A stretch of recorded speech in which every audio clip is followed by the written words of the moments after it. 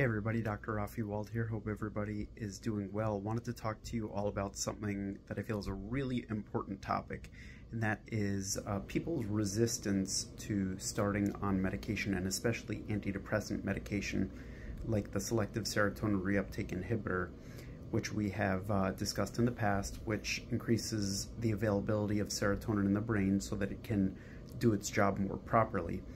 A lot of people are concerned about taking these medications because they feel that it can change their personality, it can have a lot of other scary effects. The truth is that all medications have many effects. Every medication has side effects, really without exception. So yes, it is possible that the medication can have side effects, and SSRIs are no different. But one thing I'd like to clarify is that generally speaking, SSRIs are not going to change your personality, and they're not drugs that people get hooked on. These are not drugs of abuse. So when people take SSRIs, it's not something that you take and then suddenly you feel very different shortly thereafter. You feel more energetic or you feel more relaxed and sleepy. They're medications that build up in your system.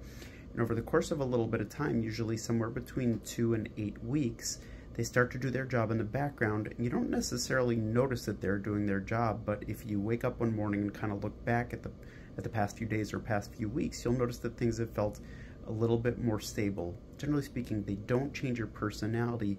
They just sort of fill in the deep holes that some people experience when they do suffer from depression. They don't aim to change anything like the normal emotional experiences that people have on a day-to-day basis, like joy or anger or sadness or happiness or anything like that. So it's just a little bit more information about SSRIs. I hope this information helps, and looking forward to talking to y'all soon. Bye-bye.